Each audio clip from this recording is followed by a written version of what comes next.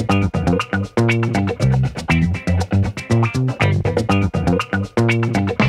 guys, welcome to another episode of Little League's Daily Skill video sponsored by Boost Juice. I'm Coach Nazrin and today we're going to learn about the solo drag jump flick.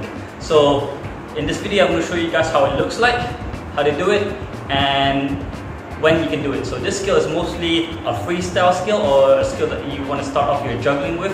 So it's a cool way to show your friends that you can flick the ball in a cool way before you start juggling. And guys, juggling is very important because it helps you practice your ball control. So here we go, I'm going to show you guys first how it looks like. This is how it looks from the front. This is from the right side. From the back. And from this side, left side. Okay? So guys, you saw how I did it.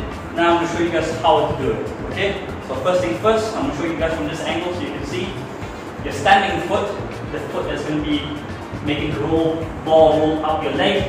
You must place it right behind the ball. Okay? You cannot be sideways of the ball because you're not going to roll it under your leg. You must roll it straight to your leg. Okay? The leg must be behind the ball, directly behind the ball. So that's the first step. Second step, your other foot that's going to be dragging the ball.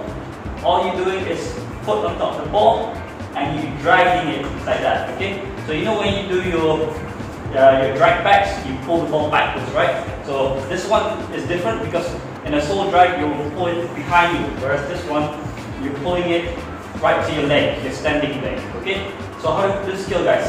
It's two quick motion what you need to do. So at the same time, you need to pull the ball to your leg and your standing foot must jump when the ball is going to your leg. So it's two skills in one motion. So foot behind the ball, this leg's going to pull, and this leg on the ground is going to jump as soon as I roll it towards my leg. So watch this.